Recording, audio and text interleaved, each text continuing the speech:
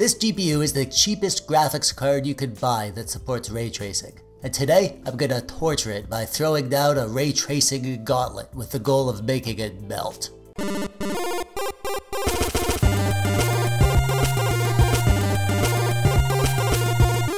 Hello there, I'm TechDweeb. Welcome. Thanks for clicking on the video. I got a comment recently on my recent T400 emulation video, and it actually got a bunch of upvotes right away. It was this comment. Oh, yeah, you want me to read it for you? Seriously? Oh, okay. Nadia as our howdy asks, can you try the RX 6400 on Cyberpunk 2077 at psycho setting and ray tracing at reflection at all the 720p resolution using the first 2.0 or 2.1 modded? Please do it. Alright, fine then, I will. For those that don't know, the RX 6400 is one of the cheapest GPUs that you can buy. It's the best cheap GPU that you can buy, in my opinion, like I said in my video review, which I'll link below. And it has some shortcomings, I'll be the first to admit that, but it also has some of the best bang for the buck performance of all the lower end budget GPUs. This GPU is $160, and for that price, you get to play like everything. There's no game you can't play, albeit at lower settings, but for the most part, even on brand new modern games, you'll be able to go with 1080p and medium settings. For $160, that's pretty great in my opinion. And it has a trick up its sleeve. This GPU has hardware ray tracing support. Not much to be fair, it has like 12 RT cores. It's the lowest spec'd, cheapest GPU that actually supports ray tracing.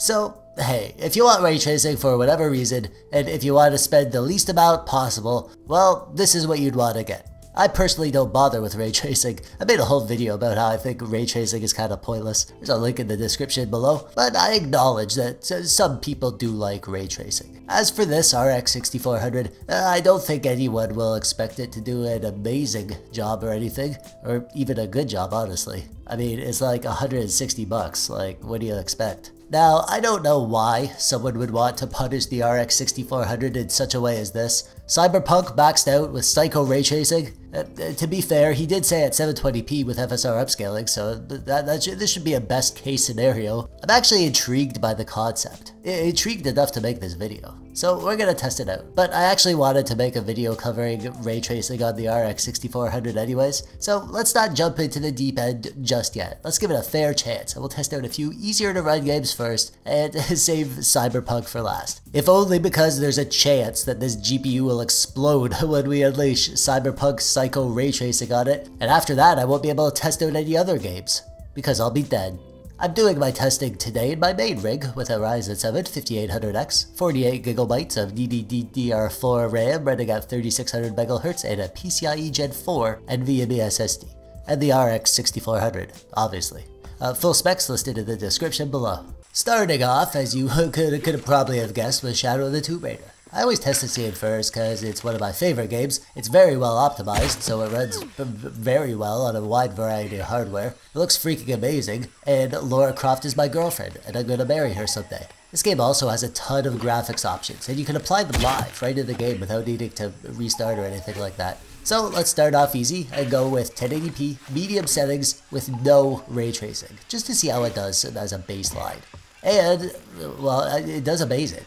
57 FPS? That's more than playable. That's really good. Especially considering that this isn't a low-end game or anything. This game ran at like 30 FPS on the console, so getting almost 60 FPS on a $160 GPU is some really solid value, in my opinion. But we're not here to gush about the performance of this GPU, we're here to punish it. So let's turn on ray tracing right up to high. And, well, it's gone down a lot. Toggling that ray tracing drops us down to 18 FPS, which is not really playable as far as I'm concerned. Yeah, for games like this, third-person exploration games that I play with a controller, I could possibly get away with a sub 30 FPS, maybe down to like 24 FPS in the worst case scenario. I could probably play like that, but sub 20 FPS is a definite no from me. But, and that's a big but, this GPU is an RDNA 2 AMD GPU, which means that it has access to RSR, Radeon Super Resolution, which is AMD's upscaling tech that's integrated at a driver level. It's basically FSR, but you can apply it to any game.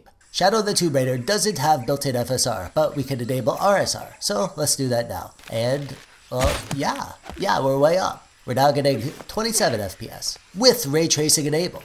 And it's actually working really good. It feels just fine. Maybe a little on the stuttery side, as you can see by the frame time graph, where we're getting some swings in the FPS, but honestly, it feels just fine. I totally play like this and have a great time. To be clear, I would not prefer to play at 27 FPS with ray tracing on, when I can play at almost 60 FPS without it. But if you want ray tracing, in the Shadow of the Tomb Raider at least, it's possible on this GPU. But as you know, one game isn't enough to give us an idea of the big picture, so let's give Quake 2 RTX a go. This is basically a tech demo, giving good old Quake 2 RTX support to make it look all modern and fancy. I actually love this as a tech demo because it shows you how much of a difference ray tracing can make when used correctly. For baseline at 1080p without ray tracing, we're getting like a crazy FPS, over 1000 FPS. The game engine caps out at 1000. I think if you run Quake 2 at over 1000 FPS, it actually breaks the laws of space and time and could theoretically potentially create a new particle that will destroy the universe. So they capped it at 1000 FPS just to be on the safe side. So this is what it looks like with ray tracing off, good old Quake 2. And with ray tracing on, it looks like this. And, well, we took a bit of a performance hit, huh? From 1000 FPS down to 30. But I actually think this is a good demonstration of how demanding ray tracing really is. Quake 2 requires basically no processing power to run. Heck, my Miu Mini can play Quake 2 at max FPS. But add some simple ray tracing in there and it just tanks the performance. But it really does look pretty cool like this. Kind of crazy how different an old game can look when you added like modern shaders or ray trace shadows or reflections or whatever. 30 FPS is sort of playable, I guess. In FPS games, especially old school shooters like this, I'd way rather play with over 60 FPS, but hey, at least it's playable, right? Let's jump ahead to something more modern. Here's Far Cry 6, which came out last year in 2021. This game is on my backlog list. I finally got around to installing it. I've played it a bit, and I'm kind of wondering why it took me so long to get around to playing it, because I love the Far Cry series, and this one looks really great, and I think I'm gonna love it. Running at 1080p, medium settings, without ray tracing, we get about 55 FPS. So just like in Shadow of the Tomb Raider, the RX 6400 can obviously play some really nice looking modern games at good frame rates, providing you're okay with 1080p and medium settings, which you should be, especially if you're only spending $160 on a GPU. Anyways, let's turn on ray tracing, turn on those ray traced shadows and reflections, and wow, that's freaking terrible. How do we go from 55 FPS down to 9? 9 freaking FPS. Single digits. Are you kidding me? Yeah, just don't. Don't even bother with ray tracing in Far Cry. The game looks amazing without it. Actually, to my eyes, it doesn't even look different at all. There's no reason to even attempt ray tracing with the RX 6400, even with FSR. Here we have performance FSR, and we're getting a not really playable 23 FPS, and it's not even a smooth 23 FPS. Look at that frame time graph. And the game looks like total garbage. I don't think anyone would actually prefer to play like this, but if you do, please go return your PC Gaming Master Race membership card and go buy an Xbox or something, because you're not one of us. This one's for the kiddos. Minecraft has a ton of RTX branding all over it. They pushed it really hard about a year ago, and they're still releasing new RTX content for it. I think they had a partnership with Nvidia or something. Anyways, you can use ray tracing even on AMD GPUs, but it's not going to be a fun time. Here at 1080p, we're getting just 12 FPS,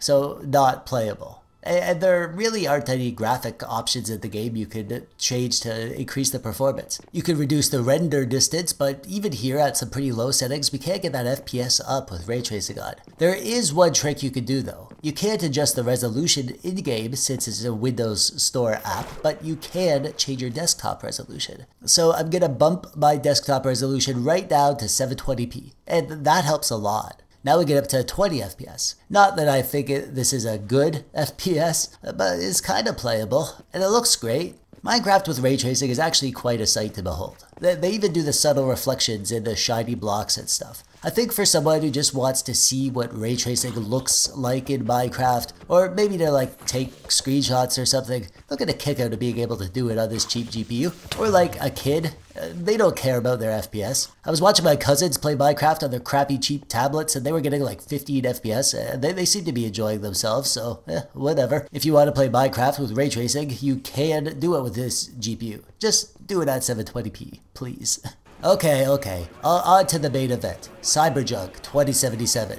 And back to our primary goal, the most extreme ray tracing task in the most demanding game, and we'll see if we can make this GPU explode. Place your bets in the comments below. Maxed out settings with Psycho ray tracing, but down at 720p with FSR 2.1 mod. Will it be playable? Enjoyable? I have my doubts, but let's give it a fair try. For baseline, when running at 1080p with medium settings and no ray tracing, we get an average of 42 FPS. Not bad, not great, but not bad. This is the most unoptimized and demanding game known to mankind, so let's give credit where credit's due. We're running with settings that don't look terrible and it's actually playable. Alright, so let's turn on those ray traced shadows and reflections and...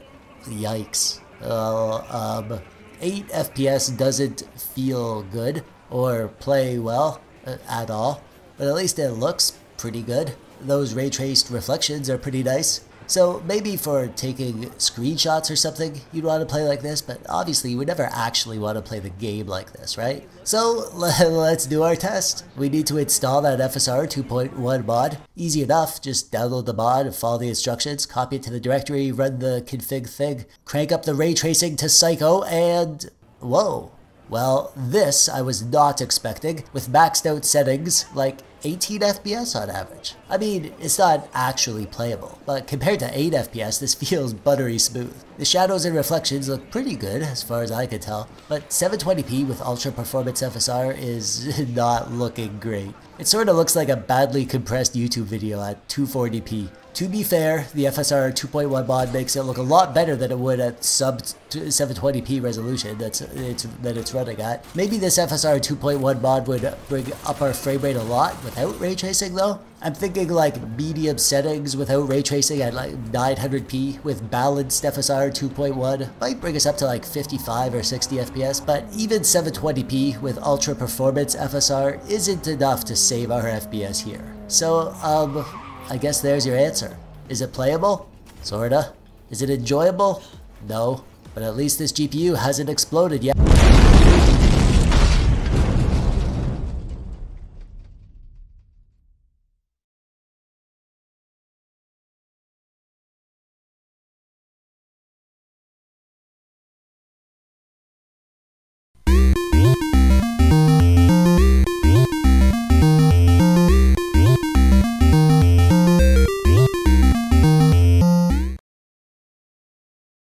I'm not actually dead, guys, just so you know. I had to say it because I know there's going to be a few of you in the comments who are like, whoa, TechDweeb's dead? Now what dorky, somewhat insightful, and mildly entertaining content am I going to binge watch while I eat my cereal? So, yeah, don't worry.